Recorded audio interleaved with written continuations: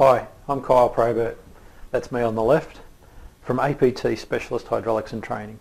We specialise in fluid power centric professional services for all sorts of end users. We promote the safe and efficient use of fluid power systems.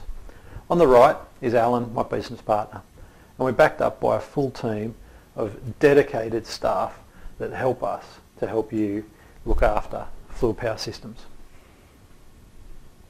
In this presentation, we're going to talk about what is simulation and simulation in general, how is simulation of hydraulic systems done, and why do we use simulation in hydraulic systems, such as functionality, energy consumption and efficiency, system analysis and training. So what is simulation? Simulation is based on models. So these models are an imitation of the operation of a real world system. We take all of these models, components, and we assemble them to represent a system.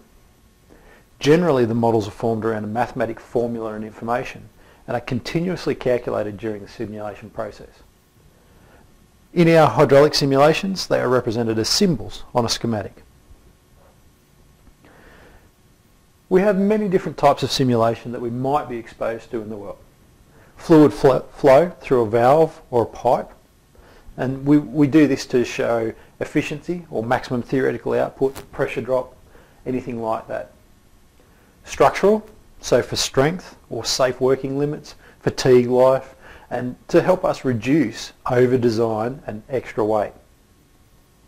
Electrical distribution, sometimes used for increased efficiency of the system, modelling of different load systems, load sharing scenarios, and also for switching permits or switching programs. Vehicle road conditions. It's often hard to take a car and get 5 years life out in a short period of time. So what we do is we put it on a simulator to simulate those road conditions in a very short or a condensed time frame.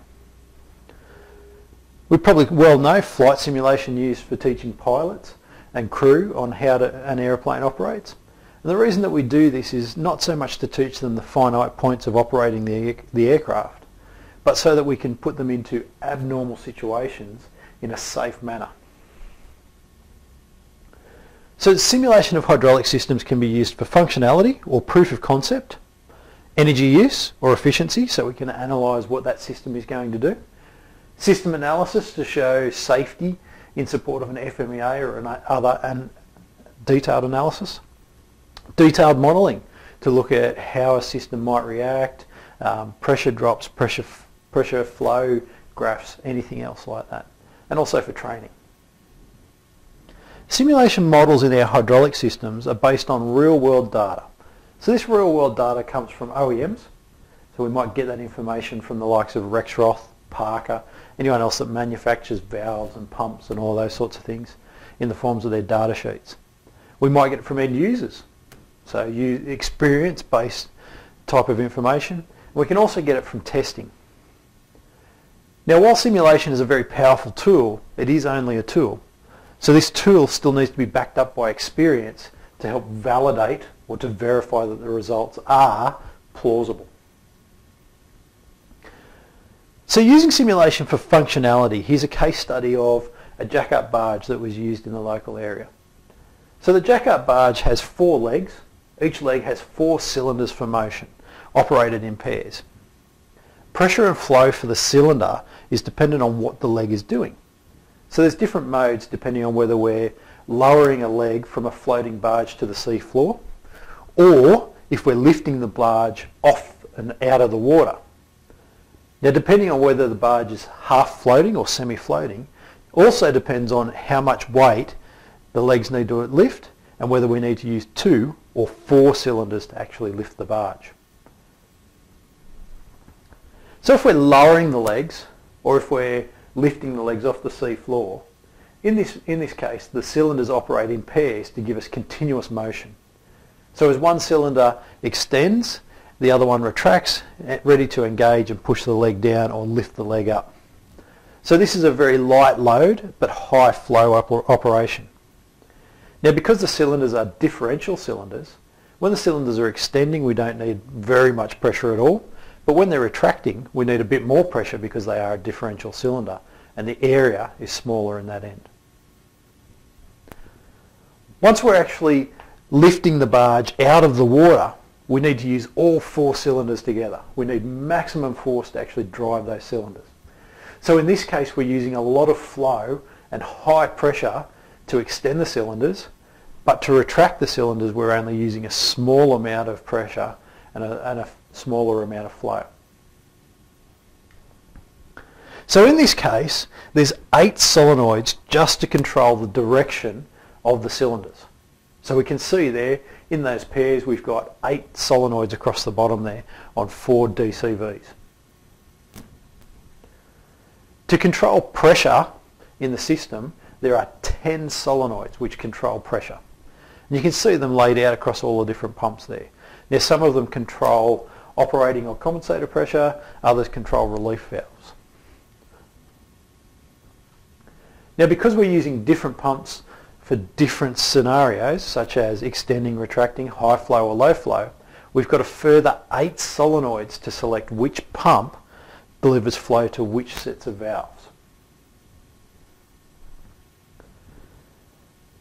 So for our 8 functions, each function requires 9 or 11 solenoids, depending on which pump is being used. There's 5 pumps, 8 solenoids to select which pump, 10 to select the pressure, and 8 solenoids to select cylinder direction. So when we line all of that up, there's 640 possible combinations which can control one cylinder. Imagine trying to work out by hand, manually, which combination is the right combination to make it work. There is hours and hours of work involved. By using the simulation software, we can quickly put in all the parameters and test our simulation. By energizing or de-energizing cylinders or solenoids, we can quickly see what is actually happening, what speed is happening, and what pressure we've got selected. Another example is simulation to prove the energy efficiency of a system. So we're looking at a Balta miner.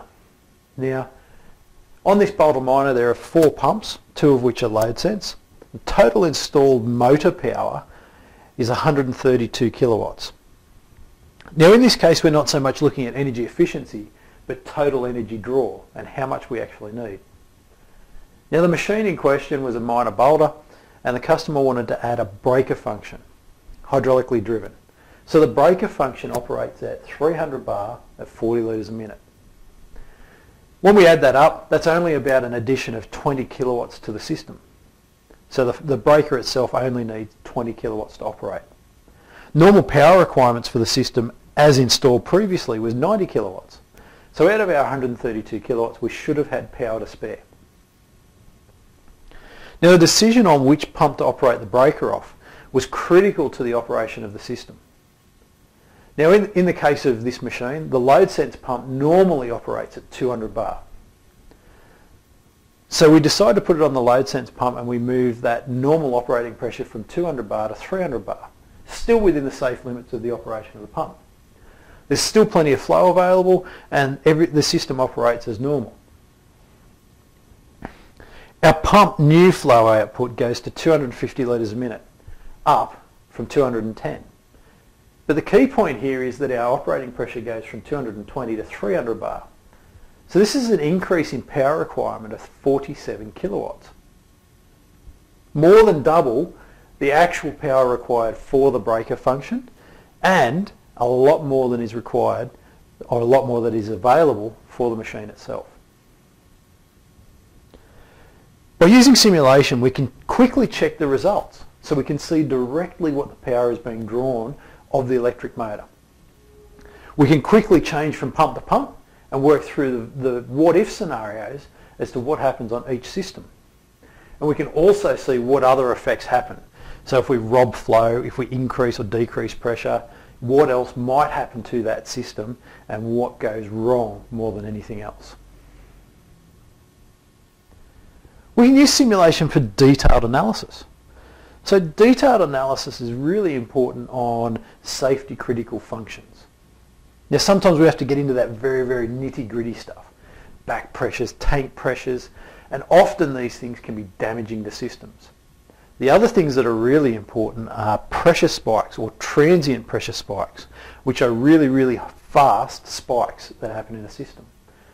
These happen in longwalls, anything with high flow stopping or changing direction rapidly, and also in high flow tank filling scenarios. So as we look here, we've got a reservoir that's been built that we are simulating what's going on. We are calculating what happens as the system is shut off to see what the expected pressure rise and what the transient pressure might be. It also shows any other irregularities that happen as this is occurring.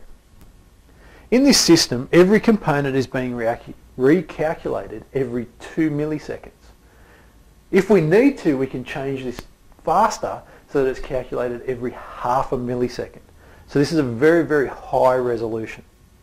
Now in this system we can see that the pressure rises, and when we shut it off we get quite a few transient spikes that happen through the system. Now in this case those spikes are quite damaging to the tank itself. So quite an important part that can be proven what's going on in the system without endangering either people doing this in a real world application or the equipment, which might be expensive to repair.